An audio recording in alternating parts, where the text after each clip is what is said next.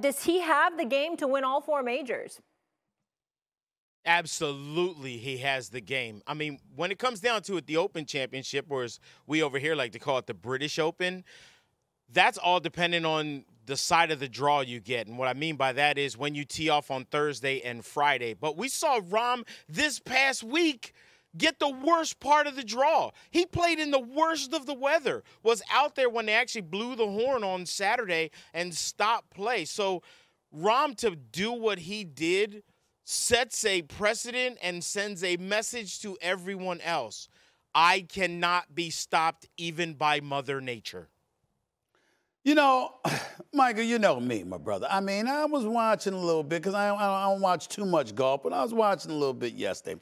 And I kind of noticed that we sort of prize money a little over $3 million. I think it's a little over $3.2 million, if I remember correctly, winning prize money. But I saw a couple of live golfers that were relevant there. Brooks Koepka, Phil Mickelson. I mean, they were right there in the end. And I just said to myself, if they had won, Lord have mercy, what this would have done for the event.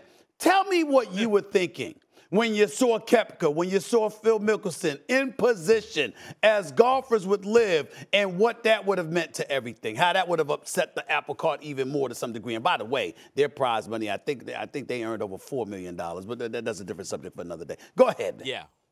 Yeah. Hey, look, when it comes down to it, there were 18 guys that teed it up or were going to tee it up. 2 guys withdrew from the LIV Tour. So that's 16 players from the LIV Tour that had an opportunity to play the Masters all the way through. 12 of them made the cut. So all this noise that you were hearing from other people and media outlets talking about, oh, those dudes aren't really into competition. They're rusty. They ain't played in a while. It's not going to be good. They're all going to just play like, meh, golf, whatever with that.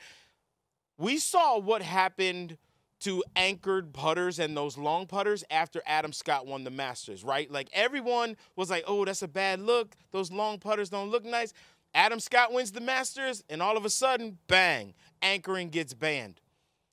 I think if Brooks Koepka would have held on to win the Masters, it would have been a very similar situation as when we had an AFL and an NFL.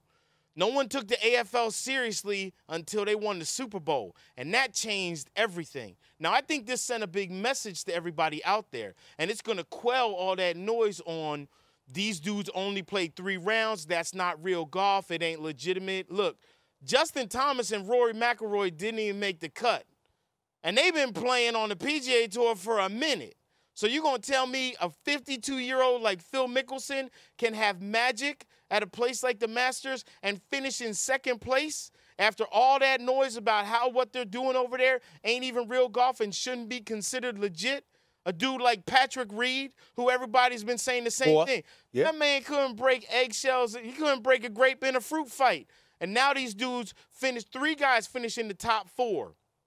All that noise about the LIV Golf Tour and how it's not the same level of golf, gone by the wayside now. Okay. They're going to have to figure out a way more than 4 times a year to get the best players in the world, and that includes the LIV Golf guys, to get together and go toe-to-toe, because it was epic. That was almost the heavyweight fight we were dreaming of. Let me transition to Mr. Tiger Woods.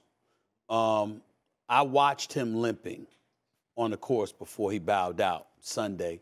And I was thankful that he bowed out, to be quite honest with you. Look at that right there. That's just sad to see. You and I me know both. With his foot, it was just sad to see. I think it's time for him to call it quits. I know Phil Mickelson is age 52, but the bottom line is Phil Mickelson's body hasn't been through what Tiger Woods' body has been through. And I'm not saying that Phil Mickelson hasn't gone through some adversity, but nevertheless, some physical adversity and challenges in his life. But I'm just saying I ain't never seen him like I'm seeing Tiger. It's one of them sad, sad situations right now. I'm talking about his health. He needs to step away. What are your thoughts? I say to my golf friends who are injured and hurt what I say to all of my friends who have played professional sports and play professional sports now and get hurt. When is the last time that you heard an athlete say, I stayed away too long before I came back from injury? I'll wait. I never heard an athlete say I stayed away too long. I heard a lot of athletes say I came back too soon. You know, you can go back to earlier in the week for Tiger Woods when he hit a drive on the 18th green that was next to the fairway bunker, and he could have taken a stance with his feet outside the bunker and just hit a little bunt up there. He dug his right foot into the sand. Now, that's the bad leg. His left foot was out of that bunker. His stance was very strange, and when he swung, he was going to put a lot of weight on that back right foot, the one that's damaged from the car accident. I was in the caddy shack when he took that stance, and I can tell you I was in there with players and caddies and everyone in there. First, when he started taking the stance, was yelling at the TV, "Don't do this. Stop it. Please don't do this."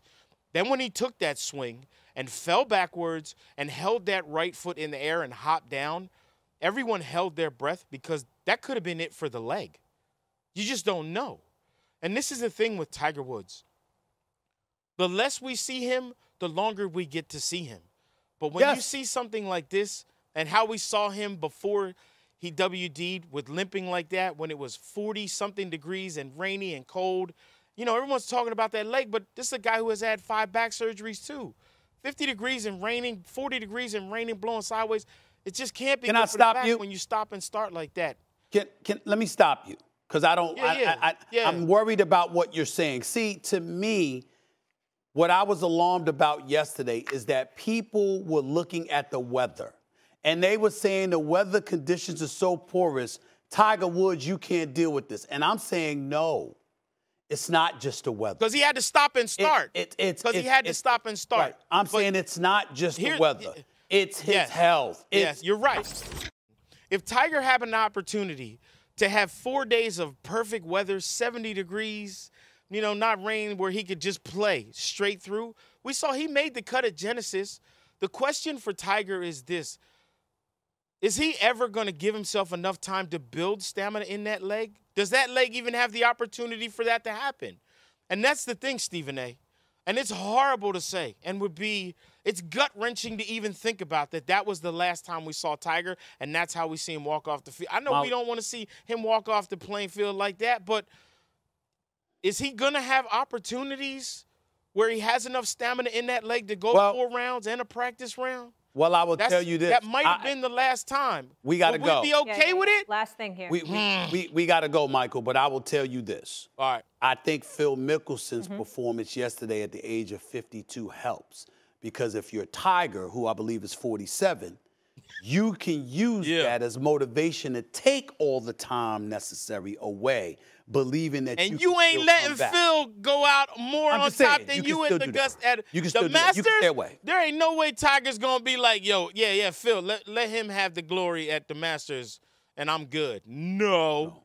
Okay. Yeah. Tiger not good with that. No. Only Tiger's gonna decide if the pain's still worth it. Thanks for watching ESPN on YouTube. For live streaming, sports, and premium content, subscribe to ESPN+.